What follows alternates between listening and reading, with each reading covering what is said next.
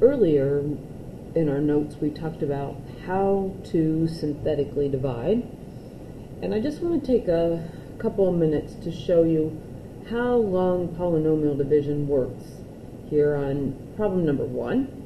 Notice the directions. It says use long polynomial division to divide, show all work, leave the remainder in fraction form if necessary, state whether the divisor is a factor of the polynomial. So if we take a look at this here, in synthetic division, it's all about the coefficients. In long division, it's all about the variables. So we're going to start here, and our highest degree term is 3x cubed. And we're going to divide 3x cubed by x. Well, remember we had 3 x's, we took out 1. 3x cubed divided by x is really 3x squared. And I'm going to write the term there. If you want to get technical, it really should go over the 14x squared, but it's not a big enough deal to worry about. And then what's going to happen is we're going to take 3x squared, and we're going to multiply it by x, and we get 3x cubed, and then we take 3x squared times 5, and it's positive times positive, which is positive. And then what happens in long division is that we need to change both signs.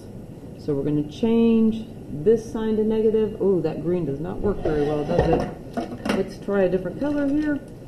Let's see if orange works.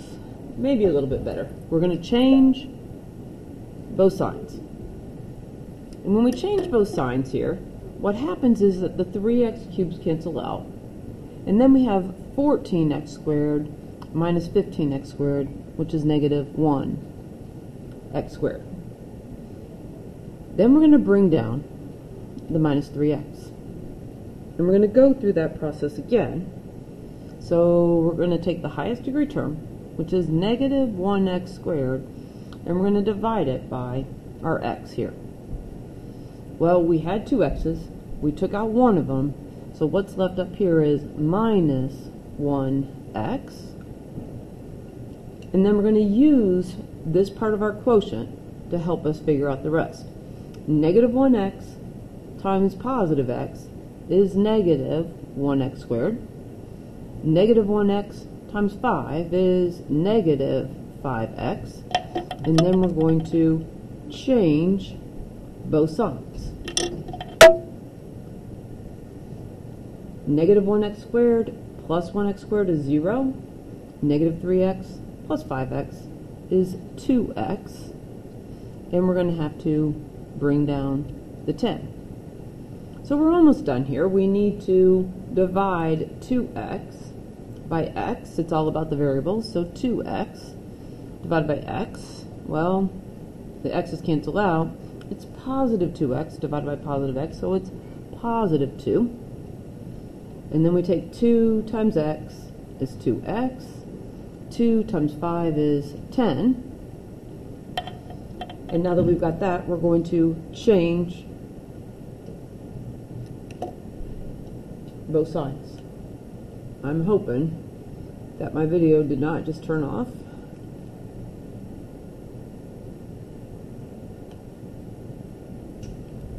Super sorry, I don't know what happened to my computer, but it just did something wacky. Change both signs, and what we're left with here, 2x minus 2x is 0, 10 plus a negative 10 is still 0. So we ended up with 0, and what that means is that x plus 5 is a factor.